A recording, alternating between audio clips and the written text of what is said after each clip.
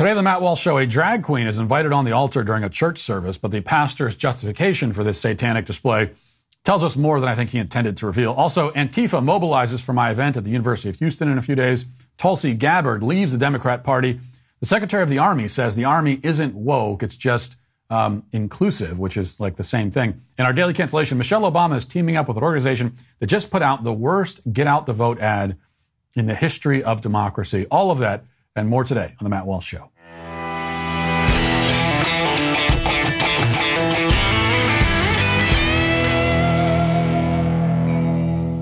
You know, chain stores have different price tiers for professional mechanics and do-it-yourselfers, but RockAuto.com's prices are the same for everybody, and they're reliably low for everybody. RockAuto.com always offers the lowest prices possible, rather than changing prices based on what the market will bear, like airlines do. RockAuto.com is a family-owned business serving auto part customers online for 20 years. You can go to RockAuto.com to shop for auto and body parts from hundreds of manufacturers. They have everything from engine control modules and brake parts to tail lamps, motor oil, and even new carpet. So whether it's for your classic or your daily driver, you can get everything you need with just a few easy clicks delivered straight to your door. The RockAuto.com catalog is remarkably easy to navigate. Best of all, the prices are at RockAuto.com are reliably low. Amazing selection, reliably low prices, all the parts your car will ever need. RockAuto.com. Go to RockAuto.com right now and see all the parts available for your car or truck at RockAuto.com. And be sure to write Walsh in their How Did You Hear About Us box so they know that I sent you. My What is a Woman college tour continues this week. I'll be screening the film at the University of Central Florida tonight and then moving on to the University of Houston. Now, the Houston event is apparently already creating serious tension on campus, as the Houston ABC affiliate reports. Watch.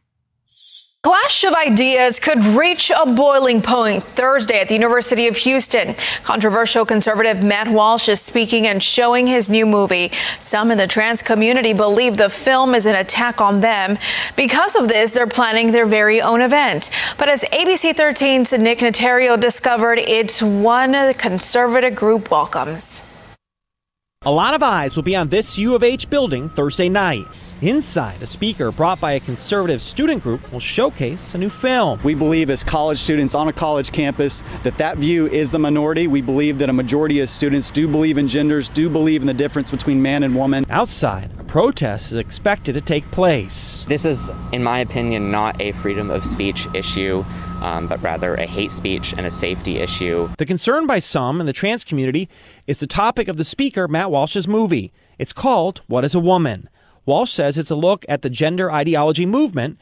Trans activists say it's a film that attacks them and others who perform gender reaffirming procedures. Eden Rose Torres, who's a trans woman, worries this film could generate anger towards her community. I'm going to be extremely worried about the students of University of Houston, the students and the faculty. They do not deserve to feel this unsafe and be put at this much risk.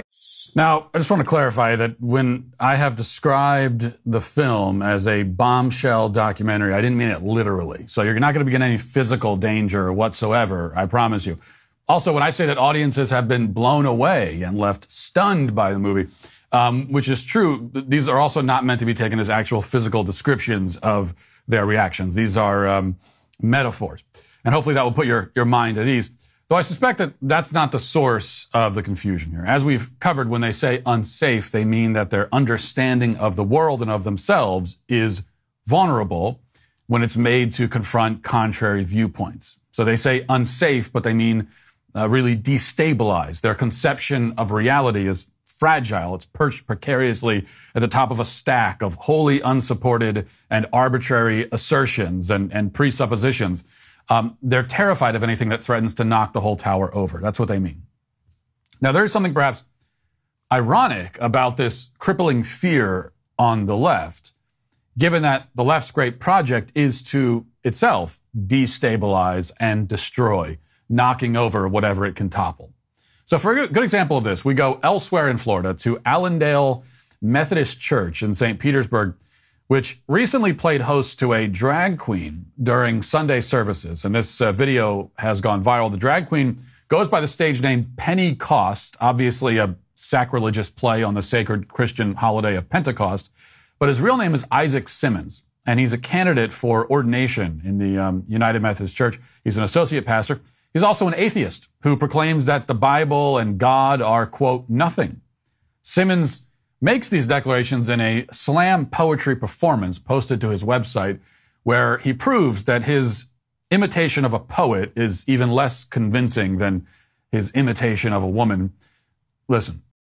Look, the Bible is nothing.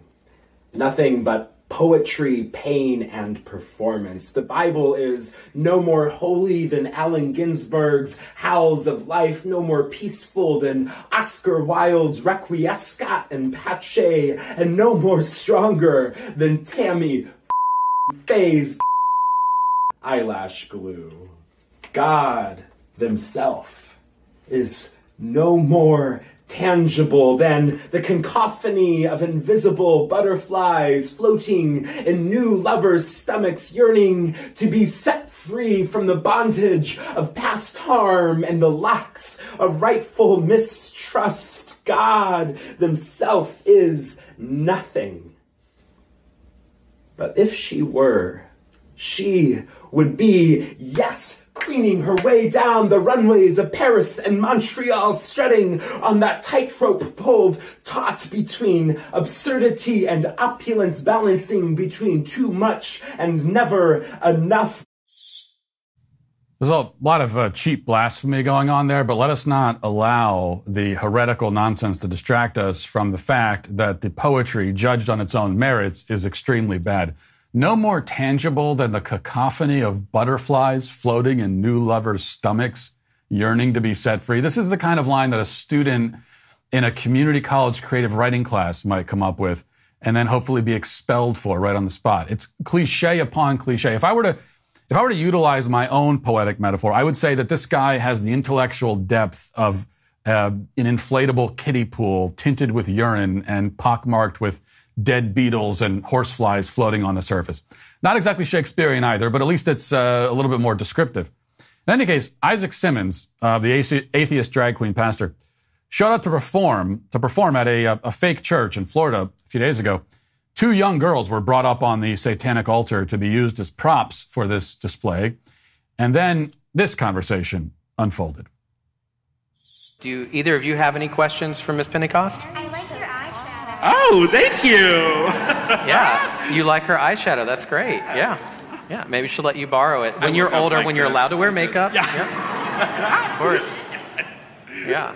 Well, one of the things I think is great about Miss Pentecost is she reminds us that we follow a God who calls us to not conform to things of this world.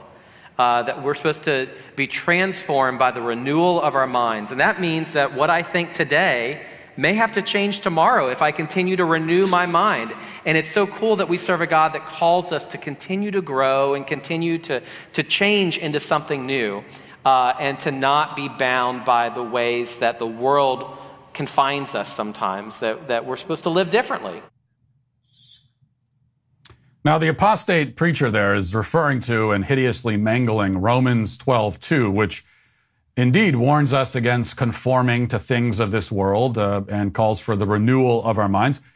What this actually means in context, if you read the sentences before and after it, is that we must live in a way that is, quote, holy and pleasing to God, and we must use, quote, sober judgment and avoid falling into pride and self-regard. We're told to conform ourselves to the body of Christ, love what is good and hate what is evil. That's what the whole verse says. The verse, in other words, warns against precisely the sort of display we just witnessed.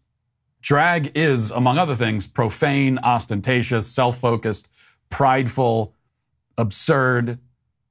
It is anything but the product of humility and sober judgment. It's the opposite of the verse that the pastor uses to defend it. And of course, most importantly, drag is not a rejection of the things of this world. It is a thing of this world. It's a product of the decadence and moral insanity of modern American culture. It's hard to think of something that's more of the world than that. It's also a trend and a marketing gimmick.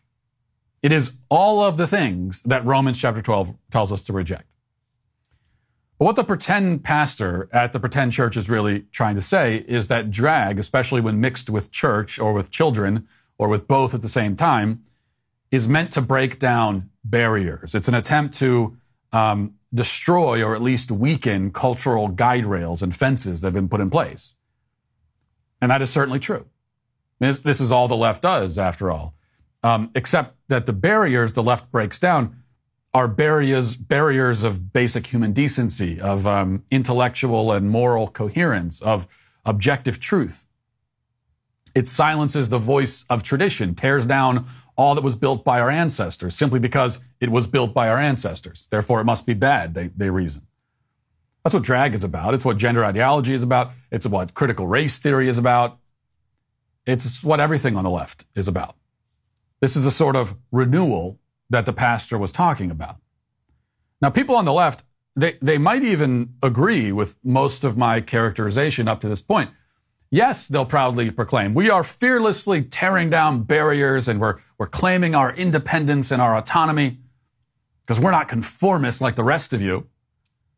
But what they leave out is that the old barriers, those barriers that made sense and which were rooted in natural law and objective truth and traditions stretching back through the ages, they are not knocked down to reveal a wider and wilder landscape where people are free to just roam and do whatever they want.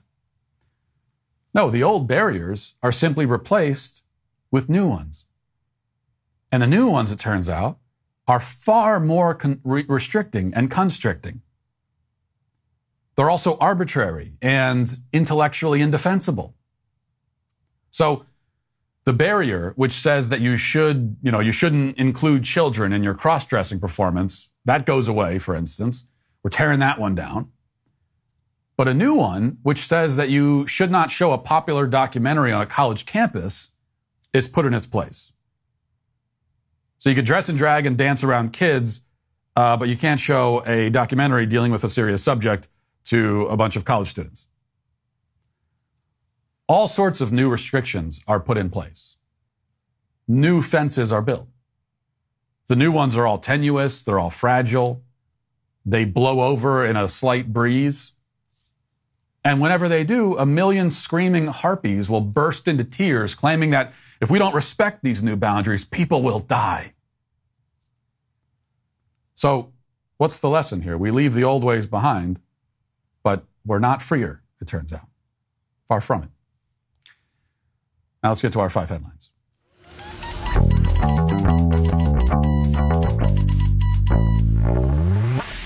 Another quick note about my Houston event. This is from Andy No. I just saw this report pop up. So he says, he reports, Antifa in the Houston area are rallying comrades to try and stop Matt Walsh from speaking at the University of Houston on October 13th. The Screwston Antifa group has claimed responsibility for recent violence outside the Katy, Texas church, raising money to help transition children. So that's what they're saying. They're going to mobilize. They're going to show up at this screening of the film. And it's a film that they, in particular, need to see. Here's what they posted on their social media platforms. Stop transphobia at UH. Although it's kind of funny because it says stop transphobia at UH, and it kind of reads, like at first it reads as stop transphobia at and then it looks like they just lost their train of thought and forget where they're supposed to stop transphobia. But anyway, rally and protest Thursday, October 13th, 6:30 p.m. On Thursday, far-right bigot and transphobe Matt Walsh will be on campus. We must oppose his hate. The majority of UH students and workers reject this hatred. We must organize the largest possible counter-protest to make sure Matt Walsh and other bigots know they're unwelcome. Right. So they're going to try to show up and stop the screening from happening and stop me from speaking. Now, it's impossible, like, that's not going to happen on my end. I can tell you that right now. Like, there's nothing that they can say or threaten that would make me say, well, maybe we shouldn't show up. Now, whether this, as it's intended to do, prompts the school to shut down the event, I certainly hope that doesn't happen, but I certainly can't guarantee that it won't. But this, as always, of course, we know this is what anti-fascists do. If you're against fascism, you make threats and you use intimidation to stop people from talking about things and from seeing films. That's what the anti-fascists do, obviously. Now, in happier news, this is from the Daily Wire. It says, former Congresswoman and Democratic presidential candidate Tulsi Gabbard said Tuesday that she was leaving the Democratic Party because it had become an elitist cabal of warmongers driven by cowardly wokeness. Gabbard, who represented Hawaii's 2nd congressional district after serving 2 combat tours in the Middle East, made the announcement in a video posted to her social media accounts early Tuesday morning. And this is now trending all over the place. And let's watch it. I can no longer remain in today's Democratic Party that's under the complete control of an elitist cabal of warmongers who are driven by cowardly wokeness, who divide us by racializing every issue and stoking anti-white racism, who actively work to undermine our God-given freedoms that are enshrined in our Constitution, who are hostile to people of faith and spirituality, who demonize the police but protect criminals at the expense of law-abiding Americans, who believe in open borders, who weaponize the national security state to go after their political opponents, and above all, who are dragging us ever closer to nuclear war. Now, I believe in a government that's of the people, by the people, and for the people. Unfortunately, today's Democratic Party does not. Instead, it stands for a government that is of, by, and for the powerful elite. Now, I'm calling on my fellow common sense, independent-minded Democrats to join me in leaving the Democratic Party. If you can no longer stomach the direction that the so-called woke Democratic Party ideologues are taking our country, then I invite you to join me. Well, that's what needs to happen. I mean, honestly, I'm tired of people giving so much credit to the supposedly reasonable Democrats like Sinema and Manchin, and well, I guess those are the only ones. But they get credit sometimes from the right because they take positions on occasion that are outside of the Democrat mainstream, because the Democrat mainstream is off the cliff into far left insanity. But they get credit, but then they remain in the Democratic Party.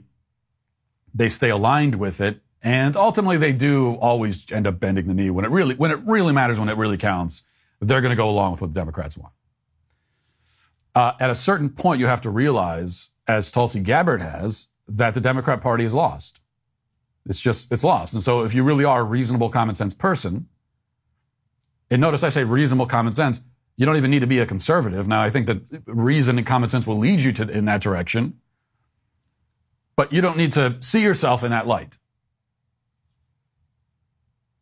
If you're just reasonable and you have common sense, then the Democrat Party is lost to you, and it's not coming back.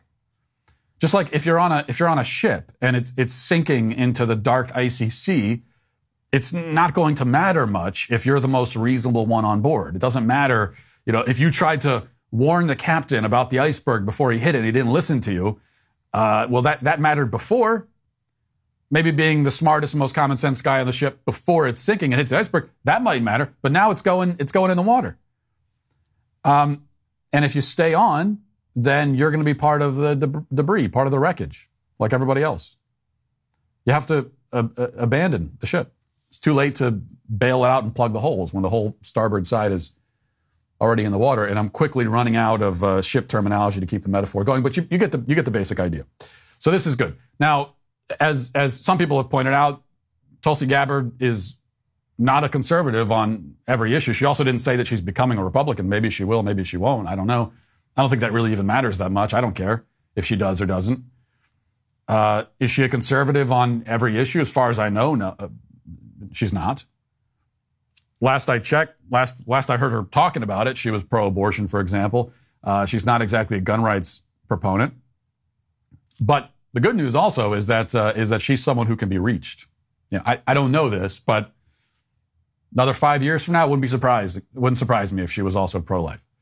Given that she is open to listening to what people have to say, and she does have common sense. But I want you to notice something else. Notice the difference. This is really the most important thing and the most striking contrast. Because there have also been Republicans on the other side over the last several years who have left the Republican Party and have made a big announcement about it and said that I'm leaving and everything. And then they explain why they're leaving. And there are certain Republicans who have announced that they're leaving the Republican Party about 46 times at this point. I think Jennifer Rubin at the Washington Post, she has left the Republican Party. I think most recently she was on her 1,000th occasion of leaving it. So, but you listen to them. So when Republicans say, well, we're leaving the Republican Party, especially over the last few years when this has happened, on almost every occasion, it's because of Trump. And they tell you that. They lay out their reasons, and it always comes down to Trump. When they're giving their speech about why they're leaving, they're going to say the word Trump or MAGA 50 times because it all comes down to this one guy. It's this one guy they don't like, a guy who's currently not even in elected office, this one guy they don't like, and that's why they're leaving. Now, on the other hand, listen to Tulsi Gabbard leaving the Democrat Party. I don't think she even mentions Joe Biden at all. Maybe she did and I missed it, but that certainly was not the central focus of her reasoning. And if Joe Biden wasn't on the scene, you get the impression she would still feel the same way. Because she's leaving for a whole host of reasons that are principled, and they have to do with the ideas and the actual political agenda of the Democrat Party, which she disagrees with. So she's not having a temper tantrum because she doesn't like one person on the Democrat Party side of it. It's because the entire platform she rejects, and she lays out all of the fundamental flaws with the Democrat platform. So a very different sort of thing. All right. So that was an impressive speech there from Tulsi Gabbard. We'll go to something a little bit less impressive. Addressing the media yesterday, the Secretary of the Army, Christine Wormuth, had some thoughts about the attacks on wokeness. And here's what she says. And one more thing, Haley, I would emphasize is I think more broadly in terms of, soldiers coming from marginalized communities or, demographics that are not widely represented in the Army, that's part of why we've got to emphasize positive command climates and inclusion. We get criticized, frankly, sometimes for being woke. I'm not sure what woke means. I think woke means a lot of different things to different people. But first of all, I would say if woke means, we are not focused on war fighting, we are not focused on readiness, that doesn't reflect what I see at installations all around the country or overseas when I go and visit.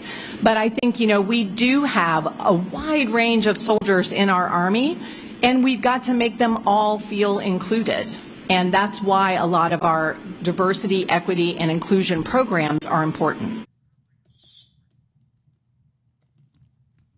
She looks and sounds like any human resources director at some Fortune 500 company, or maybe not even a company as impressive as that. Like she just sounds like she's just any or a guidance counselor at some middle school. That's what she sounds like and looks like. And yet she's the Secretary of the Army. She's one of the people in charge of our armed forces at the bureaucratic level. You can call it whatever you want. You call it wokeness. I don't care what you call it, but that's the problem. And you know what? She says, well, I don't know what this wokeness thing is. I don't care about wokeness. I don't know if it's good or bad. But the most important thing is that we make everyone in the Army feel included. Yeah, that's wokeness. Okay, Amy, just be clear with you. That's what it is. That's what we're objecting to. Make everyone feel included? First of all, that should be the exact opposite, especially going through the recruiting process and the training process. There should be very little concern for people's feelings at all, because that's not going to help you on the battlefield. But just including people for the sake of including them, that's not the appropriate way to go through the recruiting process for any institution, let alone the military. In fact, recruitment and training and bringing people in to an institution, whether it's the military or something else, is a process of discrimination. You are discriminating. You should have discriminating standards. There's no other kind of standard to have. If you have standards at all, it is going to be discriminating standards because you are differentiating one thing from another. You're saying we want this and not that. You're discriminating. That's what it is. That's what the word means. I'm fine getting rid of wokeness. We don't need to talk about wokeness in the military. I mean, it is woke, but let's just use the term that they use, inclusivity. They say it's not wokeness, it's inclusivity. Yeah, it's the same thing, but fine. I'm fine just talking about that. Inclusivity. Inclusivity is destroying the military, just like it's destroying so many other institutions, so many other once great institutions. Because when you include everyone just for the inclusivity for its own sake, throwing the doors open and saying anyone can come, it doesn't matter, there's no standards, obviously that's going to have a poisonous effect on that institution. All right. This is from the Daily Wire. Singer Lizzo answered critics of her weight and the fat acceptance movement during a concert on Friday. Ye, the rapper formerly known as Kanye West. Can we just call him Kanye West? I feel like we just still just call him that. I don't want to misgender, but Kanye West on Thursday told Fox News' Tucker Carlson that Lizzo, whom he considers a friend, has been criticized for losing weight, something he found extremely troubling, and tied it to a larger targeting of black Americans. Lizzo told her fans at Toronto's Scotiabank Arena, "I feel like everybody in America got my mother effing name in their mother effing mouth for no mother effing reason. I'm minding my fat, black, beautiful business." That's what she said. Everyone's talking about me. I don't know why. Look, there have always been, of course, pop stars who are provocative. That's as long as pop music has existed. It's thrived on that sort of thing, publicity stunts and everything else. But it seems as though, in the past anyway, people who tried to get attention and then got the attention they asked for would then use that attention for whatever purpose they had in mind, or they would brag about the fact that everyone's talking about them and how famous they are. It was really very brash and showy in that way. Now, though, we have this game where they desperately flail around looking for attention, and then as soon as they get it, they cry. That's the process now. So the first part of it is not that different. Lizzo being morbidly obese, running around naked and everything in thongs, that's not something you saw in pop music up until the last few years. But the general thing of just like flaunting around and being half naked and just trying to get attention, that we've seen. Okay, so we can all agree that that's pretty standard fare. But the next part is not. I mean, the next part strikes me as pretty uniquely modern, where you desperately clawing for attention, which is all Lizzo ever does. She desperately clawing for attention all the time. Okay, whether you're morbidly obese or not, you don't walk around in public in see-through outfits unless you want people to look at you. So when you're going through your closet and you've got all your outfits there and you're thinking to yourself, I really want to be incognito today. I don't want people to notice me. I just want to get in and out. I want to run to Walmart. I got to grab a couple things. I need some new, sponges and Windex or whatever from Walmart, and I don't want to be bothered. Well, you're not going to then grab for the see-through thong on that occasion. Maybe this analogy doesn't really work that well because it does seem like that's the sort of thing people do wear to Walmart all the time, but you get my point. Generally, it seems like if you don't want attention, you're not going to go with that sort of get-up, and that's what she does because she wants the attention. And then she gets it, and she just never stops crying about it. Because that's what the attention is for. It's you want to generate the attention, and then you want to convert. There's this conversion process. Attention on its own doesn't do anyone any good. You got to be able to convert the attention into something. And we live in a victimhood economy, and so she converts the attention into victimhood tokens. That's essentially how it works. All right, I've had this story on the docket here for a few days, and I want to finally spend a couple minutes talking about it. It's a horrifying story. It's hard to even read, but maybe you've already heard this. A Tennessee mother of two is now in stable condition with stitches and bite marks over her entire body after attempting to intervene when her two Pitbulls mauled her toddlers to death on Wednesday. This was last Wednesday. Kirsty Jane Bernard, 30, was severely injured by the dogs when she tried to pull them off of her 5-month-old boy, Hollis Dean, and 2-year-old girl, Lily Jane, just outside of their home in Shelby County. Both of the children were pronounced dead at the scene. Bernard's condition is reportedly stable, but the mother has an uncountable amount of stitches and bite marks over her entire body, including her face.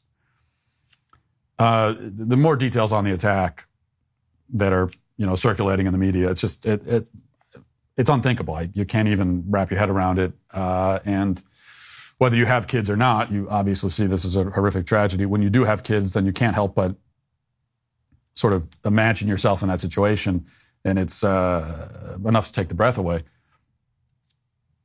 But it is another occasion for us to point out that it's like enough already. Okay, it's like how many kids need to be mauled to death for the sake of pit bull ownership? Like at what point can we all just agree that it's too much, and these animals, they don't belong in communities, they don't belong in homes, they especially don't belong in homes with little kids. There are basic facts here. Pit bulls are responsible for almost all of the deadly dog attacks in the country every year, okay? Almost all of them are pit bulls. Almost all. Vast majority. Pit bulls and Rottweilers make up 6% of the dog population overall. They account for almost 80% of the fatal attacks. And pit bulls are 70% of that 80%. So it's almost all pit bulls, and you throw in a couple Rottweilers, and that's pretty much it. That's all the dogs that are killing people. Pit bulls account for 70% of the fatal attacks.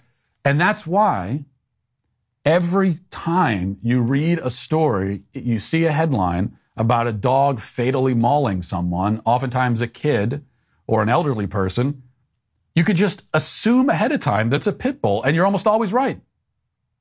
Okay, when you start seeing patterns like this, it should tell you something. When you see a headline and dog mauls, fatal dog mauling, and immediately you say, that's a pit bull, and you're almost never wrong in that assumption, maybe that should tell us something. Even with non-fatal injuries, pit bulls are responsible for well over half, 60%, despite being such a small portion of the overall dog population. And please don't respond by telling me, well, poodles are even more aggressive. They bite more people. Poodles don't maul people to death. Okay, they might give you a little nip on the hand and it'll hurt. Maybe you need to get stitches in a worst case scenario. Okay, there are also, maybe hamsters are more likely to bite you than a pit bull. That might be true. I don't know. They're not going to kill you, though, is the point. It's the same reason you're not allowed to purchase like a lion and have it walking around in a community. Now, it doesn't matter. You could all day you could tell me, well, there's only a 2% chance that the lion would even attack you. I think that's probably not true, but if it is, yeah, but in the 2% scenario, I'm just dead. Like, that's it. So we're rolling the dice, and I don't really want to roll those dice. Why should I have to roll those dice? Because you want to have a pet. They are bred this way. They just are. They are bred to have hair triggers, and when they attack, to keep attacking until the victim is dead. Not all dogs are like that. Again, there are some dogs that might be inclined to bite also, but they're not going to keep mauling you until you stop moving. That's just how they're bred. It's a statistical reality, and you can blame the owners all you want. But it's another fact that most of the time when there's a pit bull attack, we hear that the dog never acted like this before. They're perfectly peaceful dogs. That was the case in this tragic case. These were two pit bulls that had both been owned by the parents for like 7 or 8 years, and they're telling us had never attacked anyone, never shown any aggression. And then one day they killed two kids. So, like, even if it was true that most of the pit bull attacks can be traced back to bad ownership, that doesn't help you any as a pit bull apologist, because like there are a lot of bad owners out there. And so if my neighbor moves next door with a pit bull, I just have to trust that he's one of the good owners. It doesn't seem very fair. I got to trust. So for my children's safety, I got to just hope that they're very good owners. There are a lot of animals, a lot of very dangerous animals that if you're a very good owner, you can really mitigate the risks of owning those animals. And yet we would still say you cannot own those animals. You especially cannot not own them in a neighborhood, and you especially should not own them if you have small kids in your house. I don't know how we don't put pit bulls into that same category. And please, all I ask you is anytime this comes up, the first thing we hear is, well, you sound just like people that are anti-gun. Please don't do that. Please don't embarrass yourself. I'm asking you. Don't do that. Okay?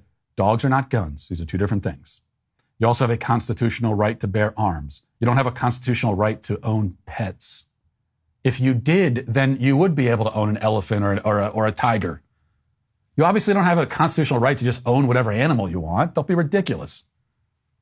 You do have a constitutional right to bear arms. The other thing, though, is that guns, it's like, what do we always say as the gun rights crowd? We say that, well, look, the gun's not just going to pick itself up one day and start shooting. Blame the person, right? Well, a dog, if we're comparing a pit bull to a gun, then actually a pit bull is the kind of gun that just shoots itself one day, that just picks up and starts shooting because it has a mind of its own. Okay, so you've got an inanimate object to which you have a constitutional right to, and then on the other hand, you have a dangerous animal with a mind of its own. Two different things. I don't see. Yes, I've seen some of the pictures people pass around of pit bulls wearing shower caps or whatever, cuddling with stuffed animals. And I've seen some of those pictures. And yeah, some of them are kind of cute. I can see a picture like that. Oh, that's cute. I mean, I can see a picture of a lion and think the same thing. But I don't think that the cuteness of the animal is a good enough counter argument for the bloodshed. I don't think it mitigates the bloodshed or kids having their faces ripped off. So let's just, for God's sake, can we just, it's one of those issues that could be bipartisan, an actual bipartisan issue. Can we just agree? Like it's a dangerous animal. It's killing kids. It's not worth it. It just doesn't belong in a human community. Now let's get to the comment section. Do you know their name? They're the Sweet Baby Gang. Rhonda says, thank you for all you're doing. I'm a huge fan and supporter and pray for your work and safety. I'm organizing a busload of people from Loudon, I guess in Virginia, to come to your rally on the 21st. Is it on no matter what? Pauses the hospital does. Will there be details coming regarding parking, how best to represent with signs, et cetera, wanting to help make a difference in the best way possible? Yeah, it's absolutely still on. So definitely bring your busload of people. Everyone bring busloads of people. Rally is not only on, but as we talked about yesterday, I think it's more important than ever right now. When when you're fighting for something and you win a skirmish, and I think that's what this is. It's an important skirmish, but we want to skirmish with the hospital deciding to pause, not deciding, but being forced to pause their gender transition procedures on minors. But when you win that battle or that skirmish, you don't just turn around and go away. Like if you do that, then it's all for nothing. You lost. You turn a win into a loss by turning around and saying, all right, well, our work here is done. So once you get that first victory, it's all the more important to double down. And that's what we're doing. So please do come out. As far as some of the logistical details, yeah, we'll have a lot more about that very soon. So stay tuned. All right.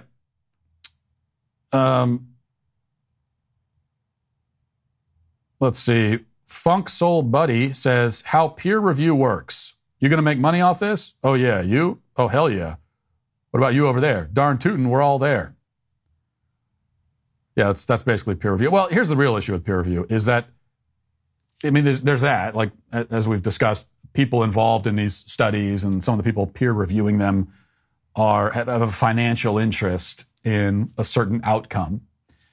And that alone just invalidates the study completely. Like once you realize that there are people involved in the study, people who have peer reviewed the study, who are financially invested in a certain outcome, it's just like ignore it. You don't even need to read it. That's out the window. That's not science. That's propaganda. It's absurd to even pay attention to it. But this speaks to the underlying issue, which even if there isn't money involved, the peer review process assumes that the peers are credible and trustworthy. So the process of peer review and getting peer review, it can turn into a sort of like a peer pressure thing, because this all, it assumes that your peers are right in general and have not been compromised.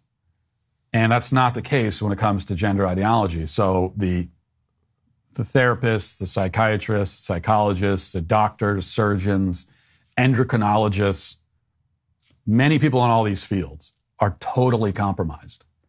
And they have bought into this ideologically, and they've also, as we said, bought into it financially.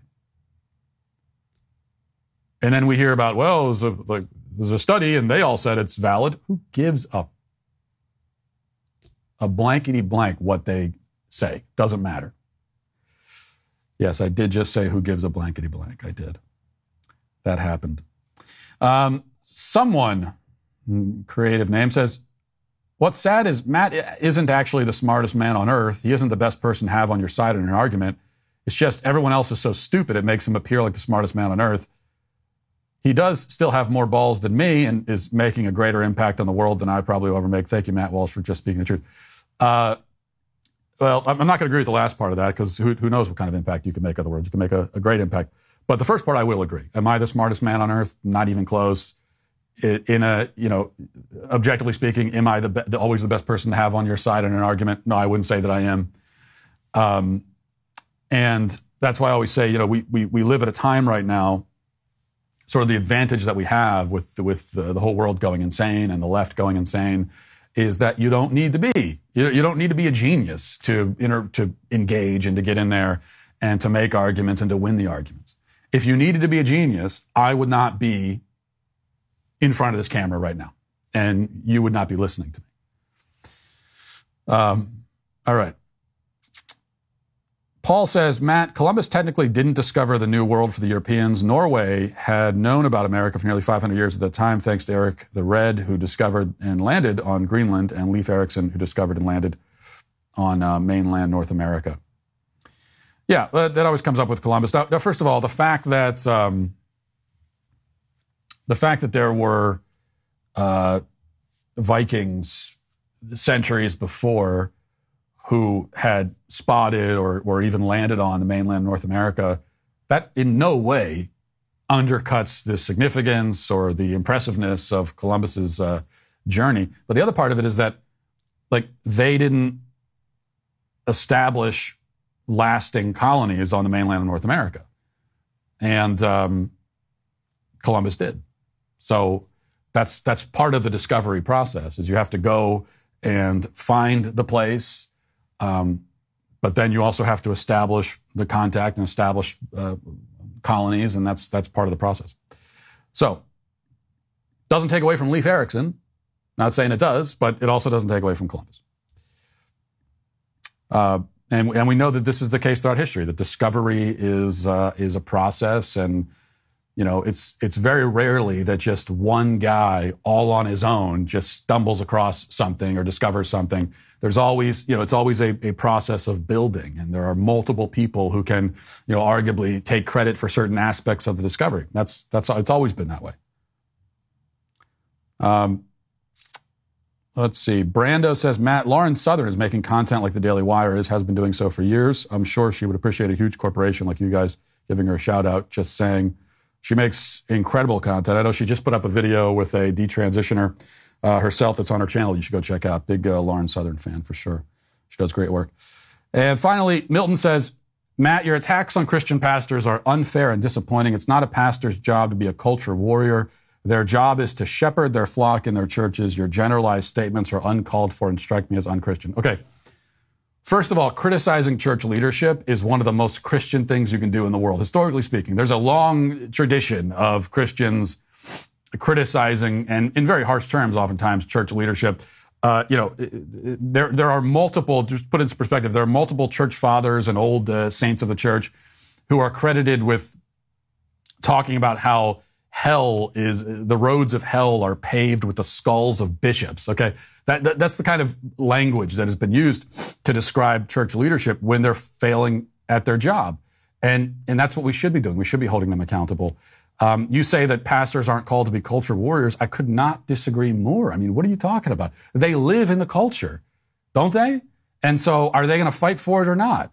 I don't even understand how you could draw a distinction between, no, I'm worried about the shepherding my flock, not the culture. They're part of the culture. They live in the culture. Okay, unless you're going to take them off and you're all going to go to some island in the Pacific somewhere and start your own commune or something, unless you're going to do that, then you got to worry about the culture.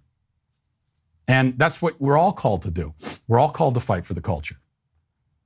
And if Christian pastors and church leaders are not going to do it, then who is? Well, there maybe will be some people who step into the gap. But then the problem, as we talked about yesterday, is that sometimes these Christian leaders who have failed in the job or have not done it or have not been effective enough, then other people step into the gap to fill that void, and then those same people who failed in the job turn around and start criticizing those who stepped into the void. Don't do it that way, do it this way. But hey, there's room up here. Why don't you come up here and do it? Where are you? Oh, I'm not worried about that. I'm worried about my own flock. And also, these pastors that are worried about their own flocks in their church, most churches in America are dying, okay? So I can't even accept, even if I were to agree with you that, forget about the culture, just worry about your own flock. Even that's not working. Most churches are dying. So, yes, there are some good Christian leaders and pastors, certainly. There are some very, very good ones. But as a whole, the proof is in the pudding here. And that's the point. Well, if you know me, you know how much I love Halloween and how excited I am to dress up for the holiday. Now, I may have to settle for the run-of-the-mill superhero costume, but, that's usually what I go. Well, I was hoping for something more creative this year. I always get really creative on Halloween, but I don't know if that's going to happen this year. But there's still hope for you. This Halloween, you could be the star of the year's breakout hit documentary, What is a Woman? That's right. You can head over to, I have no idea where this is going. What is this? Head over to dailywire.com/shop to get your very own Matt Walsh Halloween costume. Do I get to approve this? So we're putting a costume of my likeness on the site and no one even told me. I don't know what it looks like. Be sure to post on social media and tag me in the Daily Wire to show off your costume. Yeah, please tag me so I know what the hell it is, because I don't know what it is. Do I get to consent in being made into a costume? I don't get to consent. It's just I was just made into a costume and no one even asked me. I'm not sure that I want anyone to do this. Anyway, you might even make it on the show. Remember, not all heroes wear capes. This one wears a sandwich board. Luscious beard and contrarian attitude not included. So there's no beard included? This is a Matt Walsh costume? What? Okay. That's like if it's a Freddy Krueger costume. You don't have the spiky hands or whatever. He's the one with the spiky hands, right? Also this. George Floyd's death literally set the world on fire, divided America, and gave rise to the activist group Black Lives Matter. They raised $80 million through fundraising, but no one ever asked where the money went until now. On Wednesday, October 12th, Candace Owens will reveal the truth in her new documentary, The Greatest Lie Ever Sold, exclusively on Daily Wire Plus. Candace travels to Minneapolis to meet the people who knew George Floyd and Derek Chauvin. And then she follows the money to find out just where it did and did not go. After more than 2 years of the mainstream media ignoring the story, the answer will shock and surprise you. The longer the media stays silent, the louder we get and the more momentum we gain. So your Daily Wire Plus membership goes a long way to ensuring that folks like Candace Owens, myself, and everyone here at the Daily Wire has a megaphone and can keep creating important content like this. So free speech is our greatest weapon. Remember, we're speaking for you. We're fighting for your values too. We need to do it together as a team. If you're not a member yet, go to dailywire.com/Walsh to subscribe and join us today and tune in this week to watch Candace Owens' new documentary, The Greatest Lie Ever Sold, exclusively on Daily Wire Plus. Now let's get to our daily cancellation. There are things in this life of ours that are simply made for the daily cancellation, destined for it, a story written in the stars before time began. Sometimes people and events come together in such a way as to combine and form something so obnoxious and so cringy and so vile and so stupid and so hilarious in all the wrongest ways that it's not even necessary for me to say anything and explaining why I'm canceling it. Though I will still say things, lots of things, because this is a podcast and that's what I do here. Without further ado, here is the story from Fox. It says, former First Lady Michelle Obama's voting initiative is partnering with a dating app that made a video titled No Voting, No Vucking, with a V. Now, you've probably already heard more than enough, but you're going to hear much more, far more than is necessary or decent, I have to tell you. So continuing, the voting initiative, When We All Vote, announced that it would be working with the BLK dating app on October 4th and doing voter registration activations within the company. The BLK dating app is designed for black singles looking to date, according to its website. On October 4th, the organization released a video encouraging black voters to go to the polls titled No Voting, No Vucking, which features Rashad Spain, known as Saucy Santana, and Katrina Taylor, who is known as Trina. So just to make sure you understand, Michelle Obama, who used to be the First Lady of the United States, is partnering through her voting initiative with a dating app which just released a Get Out the Vote rap song starring something called Saucy Santana, in which black singles are encouraged to ransom their bodies sexually in order to convince people to vote. So now you're all caught up. That's what's happening. If you think you're going to get through this segment and escape it without actually having to hear the song, well, you don't know me very well, because here it is.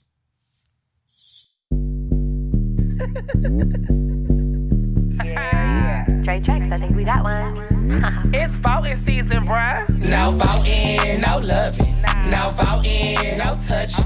No voting, no nothing. No voting, no fucking. No voting, no fucking. No voting, no loving. No voting, no touching. No voting, no nothing. No voting, no fucking. No voting, no fucking. BLK app looking for some action. Swear the homie Scott was heading. Face is a 9, abs is a 10, D is a to be determined. He got mad jokes, he don't seem broke. The only red flag, he said he don't vote. This midterms for all the single cuties. Wanna hit this booty, gotta do your civic duty. No voting, no loving. No voting, no touching. No voting, no nothing. No voting, no fucking. No voting, no fucking. No voting, no loving. No voting, no touching. No voting, no nothing. No voting, no fucking. No voting, no fucking. If you want to hit this booty, better do your civic duty, he says, quoting, I believe, John Adams. Actually, that's not exactly what John Adams says. Here's what John Adams said, just for comparison's sake. Here's what John Adams said in encouraging those eligible to vote. Here's what he said. Quote, it becomes necessary for every citizen, then, to be in some degree a statesman and to examine and judge for himself of the tendency of political principles and measures. Let us examine, then, with a sober and manly and a Christian spirit. Let us neglect all party loyalty and advert to facts. Let us believe no man to be infallible or impeccable in government any more than in religion.